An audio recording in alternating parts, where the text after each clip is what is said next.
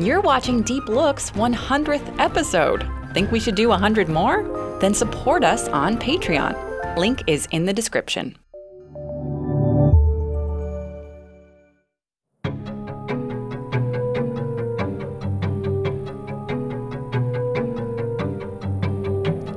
These ants are planning a heist. They don't have a choice. They can't feed themselves on their own. But they're not plotting to steal food. They steal other ants. They're kidnappers. As the sun sets in California's Sierra Nevada mountains, scouts leave their underground nest. They're looking for ants of an entirely different species.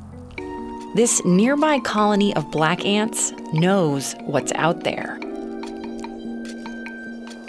So every afternoon, they block the entrance to their own nest to protect themselves.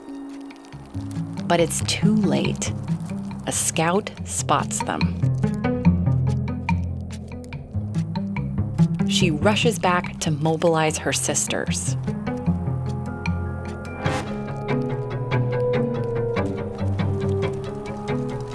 They charge out across the forest floor. It's a raid. The black ants try to defend themselves from the onslaught, but it's not enough. They're overwhelmed, panicked. The raiders start digging.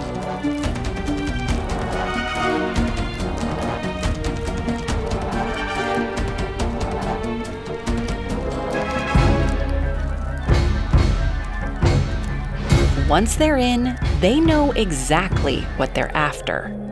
The most prized possession ants have. They're young. Those white things are pupae, the developing juveniles.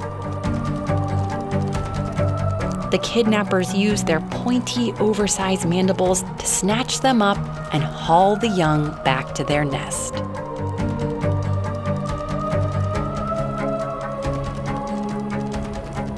Now, you'd think when the young ants grow up, they'd realize they're surrounded by strangers in the nest of a totally different species.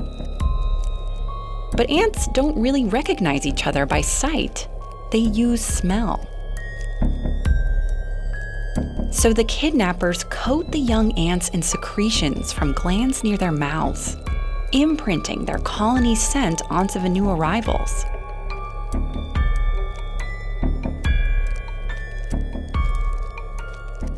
As they grow up, the young black ants think they're at home with their own family.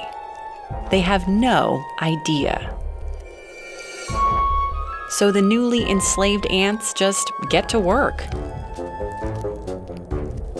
leaving the nest to forage for food for their captors. The captive ants' mandibles are serrated for grinding up food.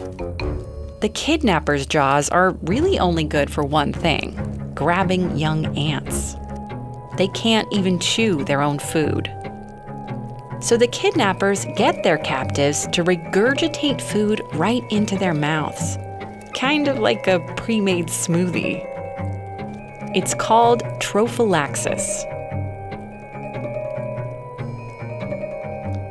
The captive ants do pretty much all the work in the colony, like keeping up the nest and looking after the young.